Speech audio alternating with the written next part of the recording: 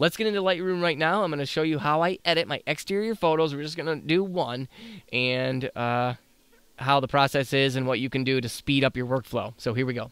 Okay, so here's the exterior photo, and what I typically do is just making sure when I'm on site that I do not clip my highlights. You got to watch your histogram, watch your meter, making sure that those highlights aren't getting clipped, because if they do, you're not going to bring back any of the sky. So if you watch, if I bring down the highlights right here, we were able to pull that sky back in. That looks really good.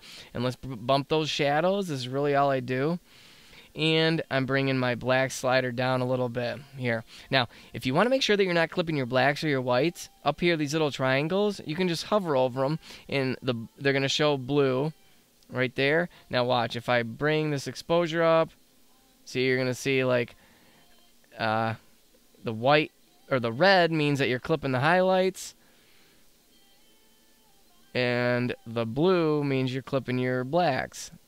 So I really don't like to have those on. Another method you can do this quickly is take your black slider and hold down Option if you're on a Mac and start sliding that. And now if it gets all the way black, that means you've totally clipped them. So yes, they're going to be clipped in certain areas of the image. I don't personally care about that. It gives it contrast. It gives it I love deep contrast images. And this one could use a boost in vibrance, because in my camera settings I turn all that stuff down. You know, I like to be able to control that in post. That's just another tip. Sharpness, all that stuff, all the way down in your camera. Do it in post.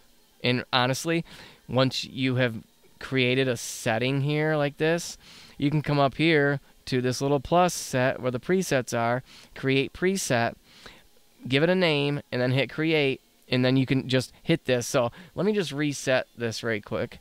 I've already done one, what I call it, exterior main. I can have a couple of them. Exterior real estate. Yeah, looks a little different than the one we just did, probably because my white balance is off on this image. And again, they're just going to be a starting point, many of these, because you're going to base them off one image that you did, you know, however long ago, and it's going to be different than this. But typically, that way you're not going to have to run through all these sliders. So, and it just makes your workflow a lot faster.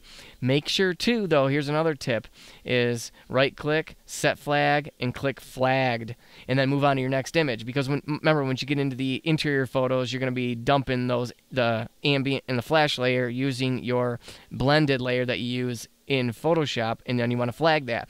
That way you just come over here to filter, hit filters, and then click on flagged. It's going to give you all the flagged images that you have saved, and then you're going to click on the last one and then hold down shift and click on the first one.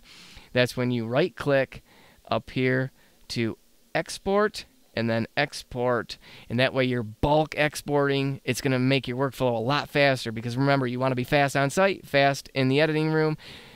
And remember, you're wasting time, you're wasting money. So, again, thanks for watching, guys. We'll see you in the next video. Bye-bye.